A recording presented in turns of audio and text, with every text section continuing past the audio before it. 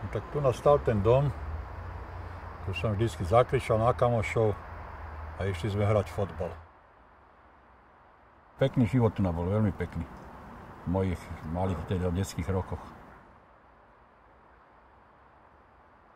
A toto bolo také naše stredisko, kde sme sa stretávali pravidelne, všetci.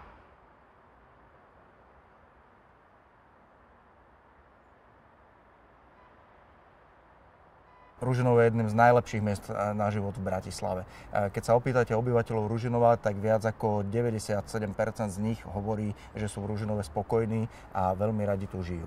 Ako poslanec sa hlavne obávam toho, že ten rozvoj a tie zmeny sú do veľkej miery živelné. A na druhej strane Ružinov je dnes v podstate bratislavským centrom. Na tom, že sa mení, nie je v podstate nič zlé. Dôležité je skôr starať sa o to, ako sa mení. V prvom rade parkovanie, potom zeleň, starostlivosť o ňu a rozvoj zelene a nasleduje čistota, nasleduje zahusťovanie neprimeranou výstavbou. Ľudia síce bývali v panelákoch, ale tie veľké spoločné priestory, napríklad Ostredský park, kam chodili von, kde sa stretávali, vytvárali komunity, vytvárali sociálne väzby. V Ružinove sa jednoducho na tých sídliskách žilo dobre.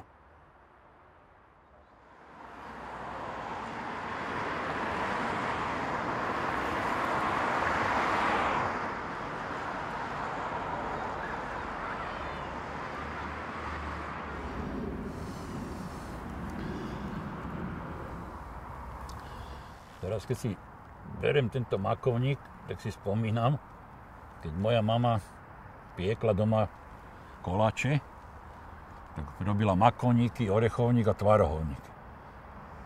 To bola tak špičkový koláč, strašne milujem mak. No toto ako pre život s rodinou bolo veľmi dobré miesto, z toho dôvodu, že tu vtedy v tej dobe, keď ja som bol ako chlapec malý, tak tu nás bolo strašne veľa detí. Hrávali sme divadlo pre školy, bol tu divadelný krúžok, v ktorom som aj ja teda účinkoval.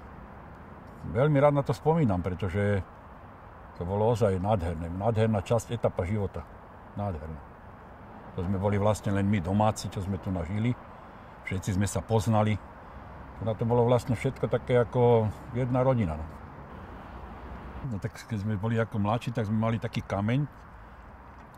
Hovado sme to volali, no. Tak to vždycky, keď sme sa stretli, tak stretneme sa na hovade.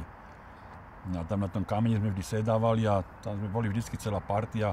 Aj dievčatá, čo už boli také v našom veku, tak už chodili tam medzi nás a tam sme žili, tam to bol náš život. No a fungoval park, aj ten bazén bol tu na, sme sa kúpavali, hrávali všelijaké hry, také tí detské. No a potom niekedy v 86. lebo v 7. roku sa mi zdá, že to zbúrali dole, takže sa to odpalilo normálne tými, teda dynamit tam dali a odpalili tie budovy dolu. Toto je to miesto, to som vždycky pod oknom zakričal na ňo: Peťo, poď ideme von, hrať fotbal. No, tak tu presne stál ten dom.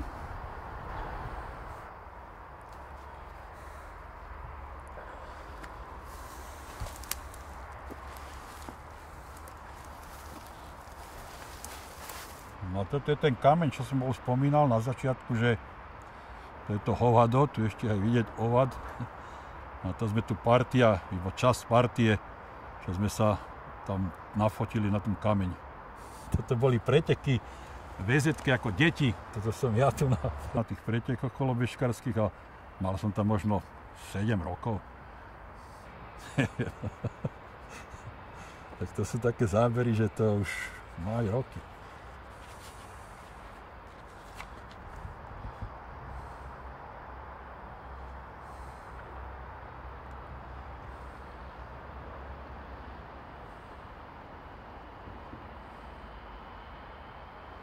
To je dávno už toto.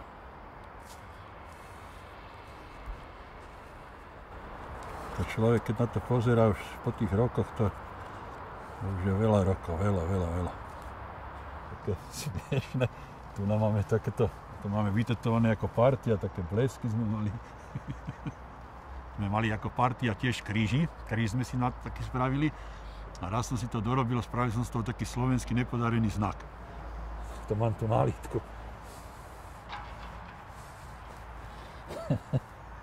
Tak neviem si to ani predstaviť, že jak to bude tu vyzerať, lebo toto bola ozaj taká štvrť, že určite už to tu nebude také, ako to bolo, keď som tu ja žil.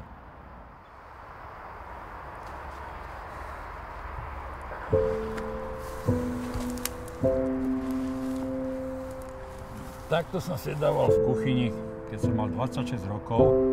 Jedol som mamin makovník.